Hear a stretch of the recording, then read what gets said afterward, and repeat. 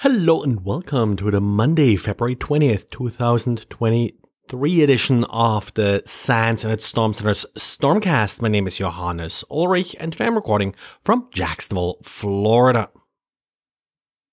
This weekend we had a couple of quick diaries, one by Guy about, phishing emails that we actually got in our Internet Storm Center inbox. Yes, we do get phishing emails too, thanks to all the phishing actors sending them to us to give us something to write about. Guy used it to actually look at some recent trends here in these phishing emails. One thing he noticed is a lot of use of IPFS.io to host some of the malicious content. IPFS.io is the Interplanetary File System.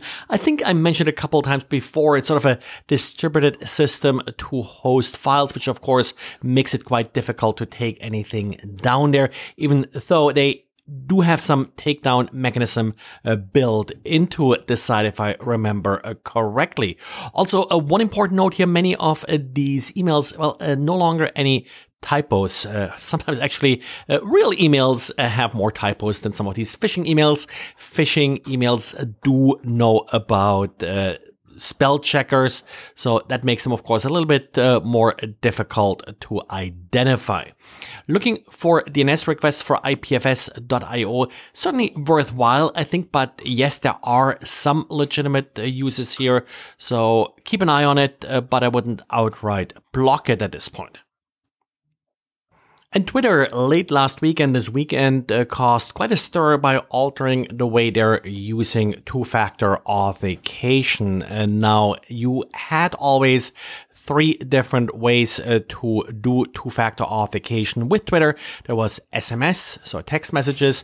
There was the one-time password authentication app, also sometimes known as Google Authenticator. And then you could also use security keys. The change now is that you are no longer able to use SMS if you're using a free account. You basically need to pay to use SMS. However, the other options still remain. And well, in some ways, they're actually the better options as far as two-factor authentication goes. So definitely, set up some kind of one-time password or security key for your Twitter account, and then you shouldn't really have to worry too much about the SMS messages going away. Of course, the problem here is a little bit that SMS messages tend to be the easiest to use option here, and also sufficiently secure for many users, in particular users who don't use Twitter sort of for any commercial or more sensitive purposes. And Fortinet released updates for its sort of entire software lineup, FortiWeb, FortiNAC, FortiOS, FortiProxy, fixing 40 different vulnerabilities, with two of these vulnerabilities being rated critical. The first one of the critical vulnerabilities, CVE 2022-39952, that was announced here, also has a proof of concept coming from Horizon 3 attack team. They have released proof of concepts like this in the past, so certainly a reliable source here. Fortinet calls the vulnerability an unauthenticated remote write to the system. Horizon 3 calls it an unauthenticated remote code execution. Typically, there's only a fairly small step from unauthenticated write to remote code execution. After all, you just have to write a file that's going to be executed. So that way, I think both here are somewhat right. Maybe FortiGuard tries to downplay things a little bit.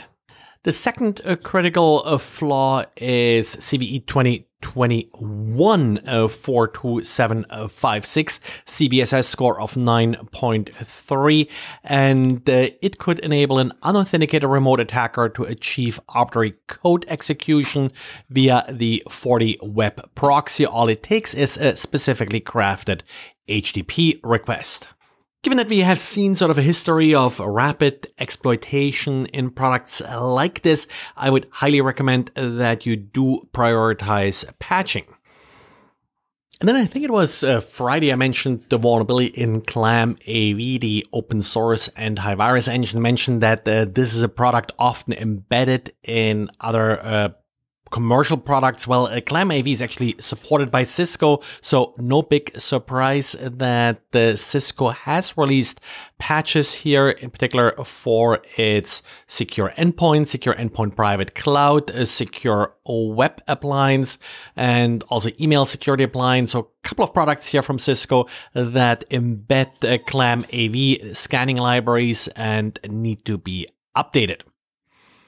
Well, and that's it for today. So thanks again for listening. And if I missed any story that I should have covered, please let me know.